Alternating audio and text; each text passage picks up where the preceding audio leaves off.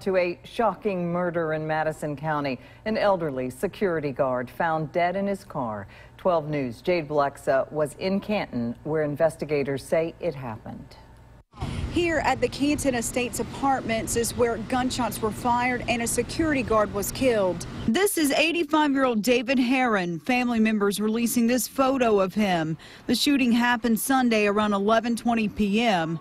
The Madison County Sheriff's Office says Herron was shot several times, saying his death appears to be an execution-style murder. People who met Herron at the apartment complex are just stunned. One woman we talked to wanted to remain anonymous. He was the most respectful security guard I've ever met. He was like a role model to the young fellow kids around here. Every time you see him, he would say hello. He would give you the friendliest smile, and he always gave something to the kids around here. And they was looking forward to seeing him every day. She can't understand why someone would kill Herron. He was a really great man. It makes you upset? Very. Investigators are interviewing witnesses and trying to find out who did it. In Canton, Jade Blexa, 12 News.